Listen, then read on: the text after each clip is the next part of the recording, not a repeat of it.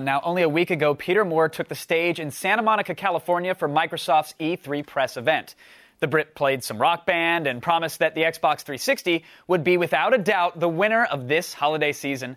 Actually, check that. He said this generation. But now, a mere 7 days later, the man in charge of the 360 and the Games for Windows division has decided to move on to greener pastures, namely EA Sports. Now, ironically, he'll be replaced by Don Matrick, the former president of EA, but one has to wonder, with the face and perhaps the arm of the Xbox gone, how will this affect the 360 standing in the console wars?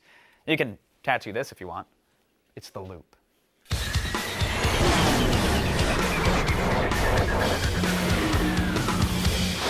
My guest tonight, editor-in-chief for Kotaku.com, who broke this very story today, Brian Crescente, is here, and G4's very own Adam Sessler. Welcome back to The Loop, everybody. All right, Brian, I'd love to start with you. I mean, this was your baby. You broke it. You tell me, from your perspective, is Moore jumping ship from Microsoft, or was he forced to walk the plank? No, I think that this was a decision he made on his part. I don't think he was forced out of the company. I think that for two reasons. One, I really do believe that his family and his desire to be back in the Bay Area is something that really played a part in this. But also, EA gave him bags and bags of money to go there.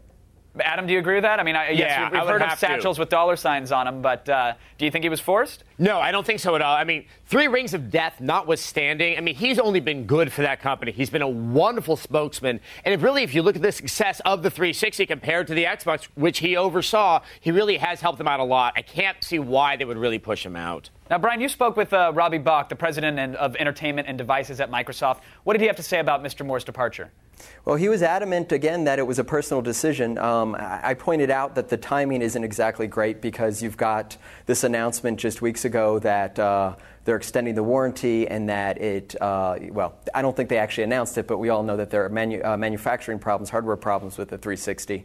But he says it has nothing to do with that. And frankly, if it did have something to do with that, my guess is they'd wait a little bit because this news is so fresh. Sure. Adam, would you agree with that? I mean, how terrible is the timing, not just coming right off of E3, but with the hardware difficulties and the warranty issues that they've been having? I think it is very unfortunate because when I first heard the news, I thought, oh, wow, there is some sort of relationship between these two things. Upon closer inspection, I don't think it had anything to do with that. If you really consider the fact also that these large executive transfers, they don't happen in 36 hours. They do take a while, and obviously they wouldn't do it before E3. I don't know why they had to do it so soon afterwards, but there must be something behind the scenes that isn't that suspicious that is motivating this. Brian, I'm sure you've seen the fanboy posts or the anti-fanboy posts online that say, well, hey, Microsoft, they didn't impress at E3. They focused on the holiday. It's clearly a bad decision. They're throwing out questionable stock news stories, the sale of certain stock. I mean, is there something going on here? Is there even a possibility or a potential, or are you completely denying that yourself now?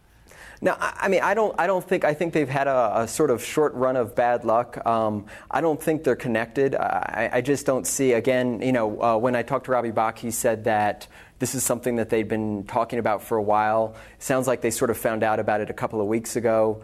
It does not sound like something that, just yesterday they said, okay, you're out of here, you better go get another job. And EA doesn't have that much money sitting around to just create a position so quickly. Sure. Now, I mean, again, Peter Moore is going to EA. He's going to do some stuff with EA Sports. Adam, what do you think Peter Moore's influence could be on the brand and on the games that we're seeing out of EA? Yeah, it's funny. When I first heard it, I thought, well, that's an odd choice. But really, he came out of Reebok when he was at the Dreamcast for the launch in 1999. One of their biggest games, if not their biggest game, was NFL 2K, right, which 2K was one of the huge. most seminal football games ever. He really has overseen that. And despite him being British, I think he likes American sports. And he really might bring something very fresh to all those sports titles, which really are getting a little bit crusty and long in the tooth these days. Well, Brian Riccatello from EA said himself that the only time they were really scared of anybody was when Peter Moore was in charge over at Sega doing the sports thing. But who does EA have to be afraid of now? Why a move like this at this point? Do they just need a face for the EA Sports brand? You know, it's funny. I know that Peter Moore must be more than a face, but I think to gamers that's what he is. And he brings a lot of sizzle. I mean, he gets very excited about what he does, and he's a great pitch man. And EA really needs that. They have solid games, but they don't have the best rep, I think, among hardcore gamers. So I think there's a good chance he can sort of win them over for EA. Well, what about Don Matrick? I mean, because we know that, he used to work at EA. We understand he obviously knows what he's doing, but he also did Test Drive back in '87, so he gets plenty of credit from me. But if you're a 360 owner right now, Brian, are you worried for the future or the longevity of the brand? No, I mean, I'm not worried about the longevity. I am wondering, is he going to be the face of Microsoft? I mean, they've always had a face for the 360. Mm-hmm. They had Jay Allard, they had Peter Moore, and now is he going to be the face? He doesn't, on my quick interview with him, he doesn't sound like he's quite as...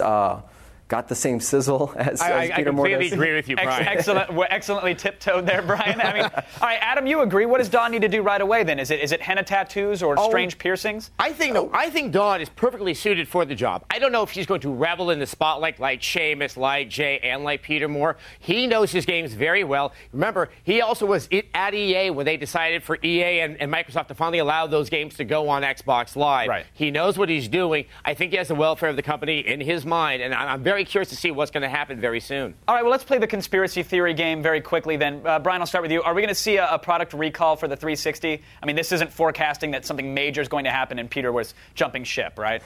We might. I don't think it's connected to Peter Moore. I think the real question, though, is what tattoo is Peter Moore going to get to cover up his Halo 2 tattoo? Good question. All right, Adam. Army of Two, of course. It's so obvious. Are we going to see EA Sports games going exclusive to the 360 anytime soon because of this? No, I don't think that's going to happen, but you have to consider the fact that there is a very strong relationship now between EA Sports and the Xbox 360, and those games are already skewing to the 360. Sony's already said some nice things about Peter Moore. Right. They may have to work a little bit harder to get better cooperation. Or 60 frames a second. Brian, last conspiracy theory to you, sir. Maybe a Microsoft buyout of EA. Could that happen? I'm sure they have the money, but I'm assuming that EA doesn't have the interest. All right, let's go to the final word. When will we see Moore's effect on EA? Is it not going to be till Madden 2012, or are we going to see it instantly? Adam, I'll start with you. I think this time next year. You think this time next year? Yeah. Brian, what do you think, sir? Yeah, I could see him at next E3 pitching Madden. I can definitely see that. Do you think he'll have one of the Madden championship rings and make everybody kiss it? He'll have them on his toes, I think. The cleat ring achievements. All right, I want to thank you guys. Thank you, Adam and Brian, for keeping us in the loop. And Brian, congrats again on breaking such an awesome story. Thanks. We appreciate your time. Attack of the Show, weeknights at 7, only on G4.